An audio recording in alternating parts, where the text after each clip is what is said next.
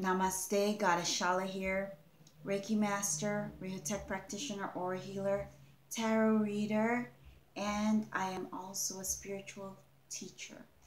And have you lost your pet? We can connect to your pet psychically so that he or she will return, if she can. First, I like us to do a short prayer. And just imagine white light surrounding you so that only pure and loving thoughts can come to you. And this will also bring you peace so you can concentrate on calling your pet to you. Now imagine your pet. See your pet in front of you. And imagine your heart feeling that love. Feel that love. Just relax. Feel that love for your pet coming from your heart. So, and put a color there. Let's say green or pink. Now see that love, that color of love flowing from your heart, connecting with your pet's heart.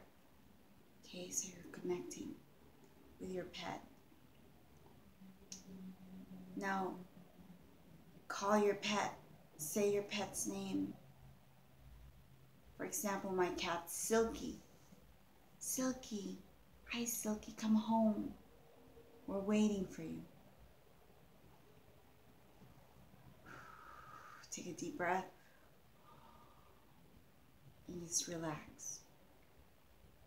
Now, here we go. This is from a gypsy magic book that my sister told me about when I actually did lose my cat Cairo. Before then, I had lost 2 cats in that neighborhood because we were close to a hill and they had coyotes. So we assumed that the coyotes got the cats because they never returned, 2 of them. So this 3rd one, I had my cat Cairo, and she got out of the house, and we couldn't find her. We've been calling her, and nightfall. There was nightfall, and everything was getting dark, and that's when the coyotes come out. So we knew if we did not get her before sundown, we may never see her again, just like my other 2 cats. So desperate, I was so sad. We were all desperate. My sister said, well, let's try this. A friend of hers gave her a book. It wasn't this exactly, but it was gypsy magic, it said. It didn't have the love. This one's for love spells. So at the time we were desperate. We thought, let's try it out. So what you do, you get a votive candle, white candle. Does your pet have a bowl for her food, his or her food, or where she drinks water, something that's connected to her, where she sleeps? So either go there or bring that to you. Bring those materials to you, those materials that she uses, the bowl, or bowl for her drink, or for her water, or for her food, or where she sleeps in. And have the candle there next to it. Light the candle and say, my fair beauty gone astray, please come back to me today. With my aching heart and wonder, please come back to me from yonder. Say that 3 times. While you're thinking, imagining your pet, seeing your pet in front of you, connecting with your pet, just imagining your pet getting that message, hearing that message. And say that 3 times. And so you have that candle lit, and just let it, and leave it lit like that.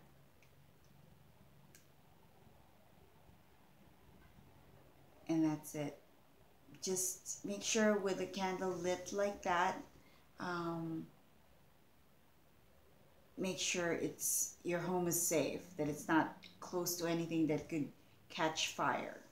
So that's it, and relax.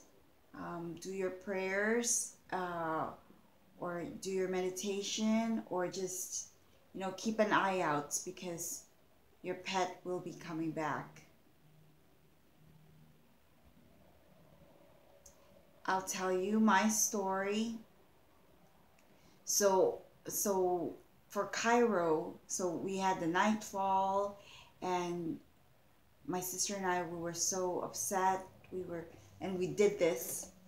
We got her bowl, and next to it we had the candle, and we lit it, and we said those words. And I will type up the words underneath this video, so you can, the words that you need to say 3 times, the phrase. So we did that, and then until the candle got to its end and was finished, and we still didn't have our cat back. We would open the door, but it was dark outside. We would open the door and call for her, but she was not coming. So by morning, I was crying already. I was crying when the sun was coming up. I was crying. I'd come out to the garden, and I'm calling her name, but it was with tears, because I pretty much knew that if she didn't come back that evening, the night before, then she probably would never come back, just like my other 2 cats. Anyway, so, and I was shaking her little box of treats just to call her, and all of a sudden I heard a meow. It was incredible. So I heard a meow, and I was like, oh my God, where's that coming from? And she was under one of the cars parked outside. I could not believe it. And it was slightly raining, so I don't know if that saved her, but she was safe and sound. I could not believe it. And after that, we never lost any pets again, because that's why I have this memorized already. And I always have a candle close by, just in case I need to look for a pet. And but that was years ago, so they've, Cairo passed away from old age, and yeah, but she did return. And so I know how it feels like to how worried you can get when your cat or your dog is missing, or any of your pets. So I just wanted to give you that information, and I wish you all the best with your pet. Last thing, so Cairo passed away several years now. She was such a nice, beautiful, loving cat.